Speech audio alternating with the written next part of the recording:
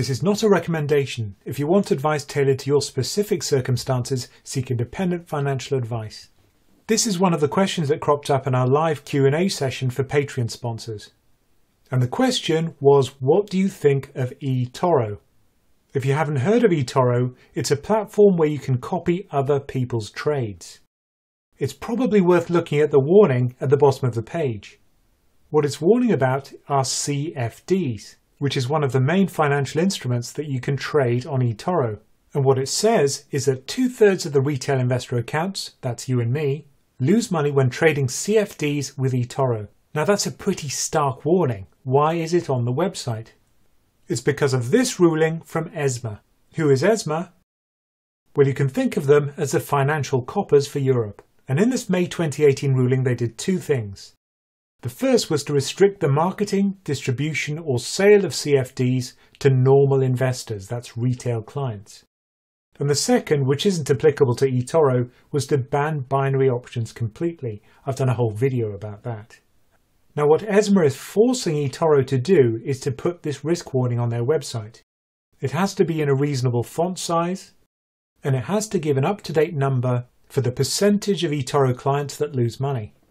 Here in the UK, our regulator, the FCA, sent this Dear CEO letter to all companies which trade CFDs in the UK. They say that CFDs are high-risk, complex financial products. They're used for speculative trading purposes, in other words, not investment, and are often highly leveraged.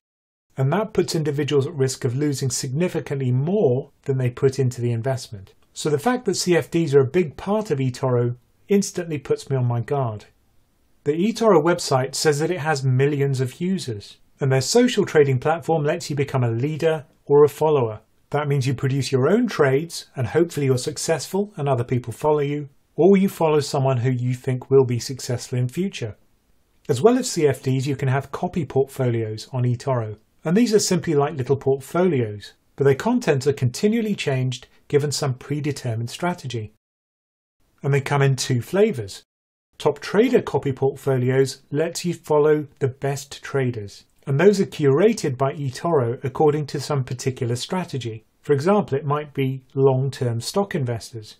Alternatively, you can go for the market copy portfolio, which contains underlying assets like stocks, ETFs or currencies. Something really important is how eToro makes money. Their fees are based on spreads. In other words, if you trade more frequently, they make more money. And if you follow a portfolio that does a lot of financial transactions, that could run up your transaction costs.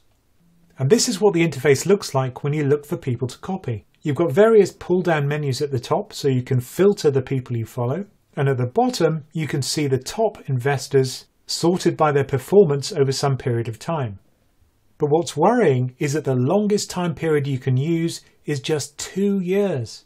Now that's a problem, because you have to figure out whether they're successful because of luck or because they're skillful, because luck doesn't last, whereas skill does. If you look at conventional professional money managers, they're notoriously unsuccessful at beating markets. In this S&P Dow Jones Index versus Active report, you can see that over a 10-year horizon, the vast majority of fund managers fail to beat their benchmark. For example, sterling-denominated global equity funds only manage to beat their index 5% of the time over a 10-year horizon. So I'm amazed that ESMA doesn't force them to put a warning on their website, given those very poor odds of success. So my fundamental problem with eToro is that it's based on the same belief as active management, which is that humans can beat the market. We tend to focus on the success stories. What we don't hear so much about is investors which have succeeded in the past spectacularly, but then crashed.